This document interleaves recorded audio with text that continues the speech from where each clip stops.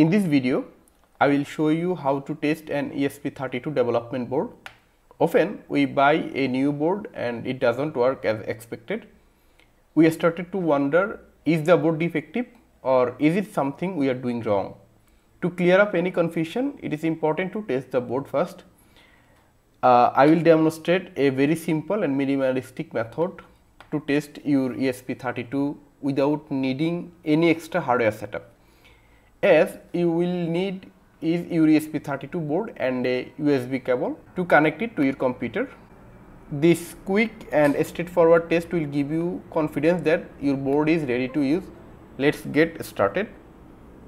I will share this code in my video description.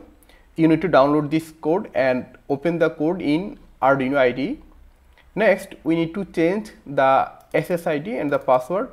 Here, you need to write the SSID which you are using in your home and the password of the Wi-Fi network. After writing the correct SSID and password, we need to upload the code to our ESP32 board. So here I am clicking on upload button and we need to wait a few seconds to upload the code to our ESP32 board.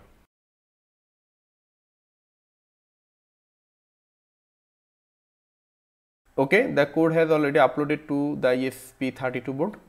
Now we need to open the serial monitor and choose the baud rate as 1,15,200.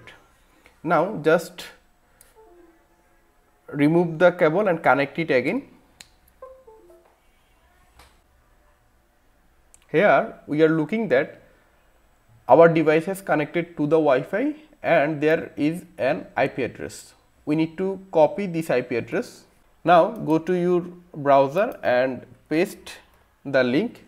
Remember, you must need to enter this IP address from the same Wi-Fi network which you are using with the ESP32 board. Now enter.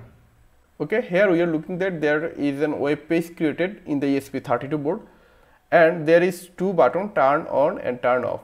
If we click on the turn on button, we are looking that the built-in LED of the ESP32 is now on, and if we click the turn off button, the blue LED turned off. If this works on your board, then you must be confirmed that your ESP32 board is working fine.